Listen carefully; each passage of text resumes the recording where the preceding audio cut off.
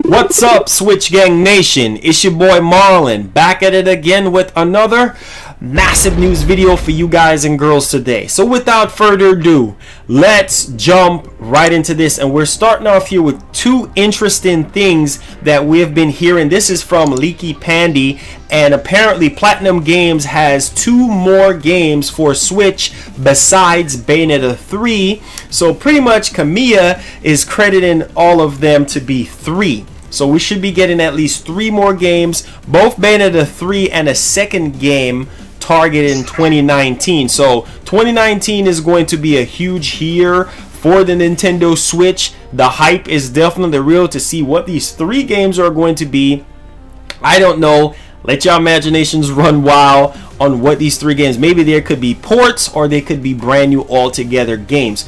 Alright guys, let's get to the second part of this tweet here from Leaky Panda. So this is some Smash stuff. So apparently Super Smash Bros. Ultimate will have some post-content launch. It's not limited to balance and the fighter pass.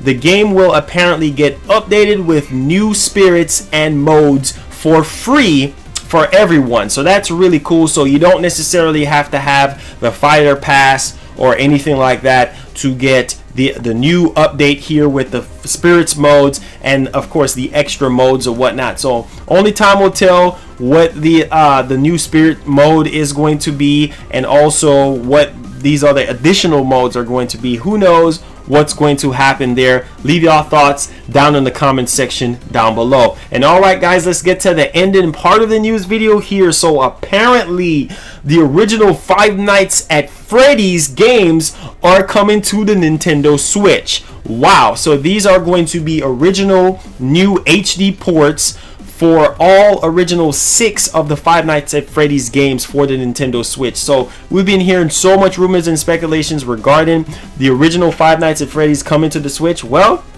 Scott Cawthon pretty much made it all real by confirming that he is working with apparently a team called the Click Team or something like that. So yeah, can't wait to see how these games are going to turn out on Switch.